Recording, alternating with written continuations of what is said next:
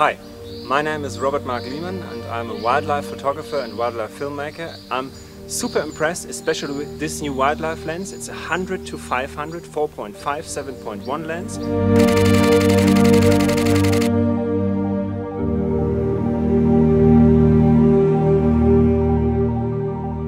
First I thought 7.1, it's going to be a problem in terms of ISO capabilities, but this camera sensor is so well built.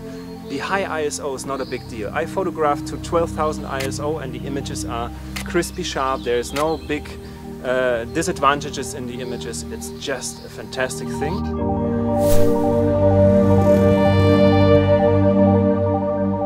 This is the 100 to 500 millimeter zoom.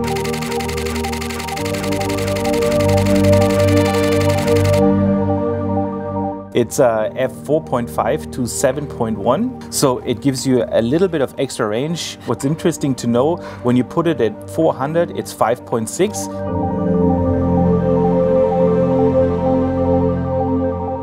I'm doing a panning shot right now, so the background becomes blur. It's stabilizing mode 2, that's perfect for these pans, and then you try to be as steady as possible and just cruise along with the rider.